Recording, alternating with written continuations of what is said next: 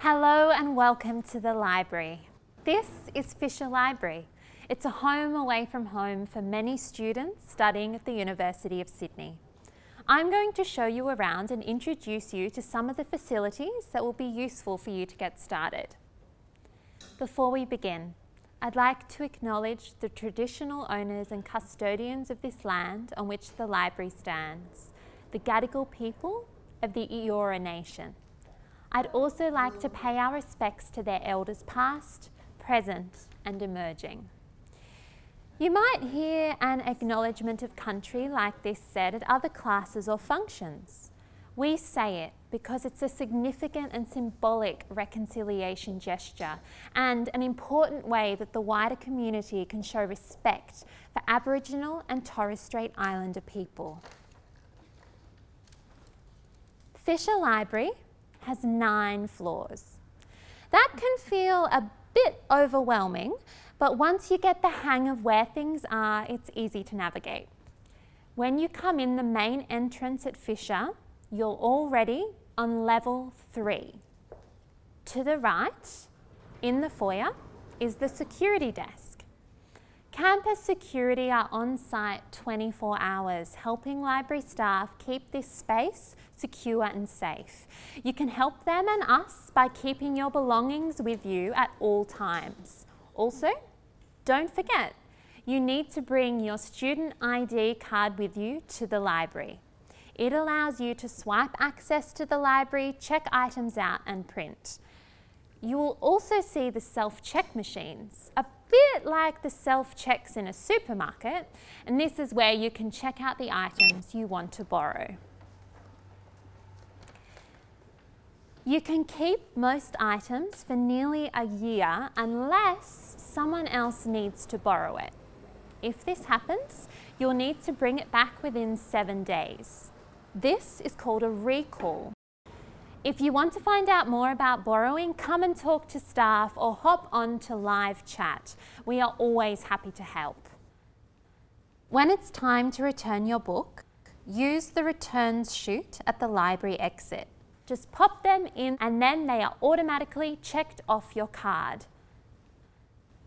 Turning left, we walk down to the information desk. Library staff are here to help with all your queries. And IT staff sit just around to the right.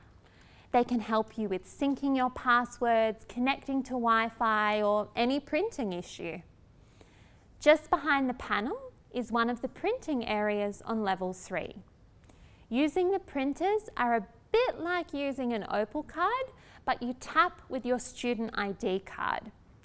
You need to have money in your SidPay account to print.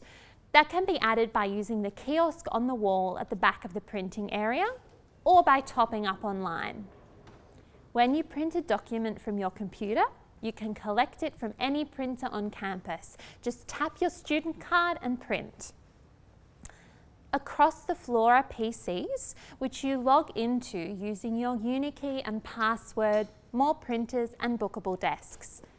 These are really handy if you want a guaranteed study space during busy times.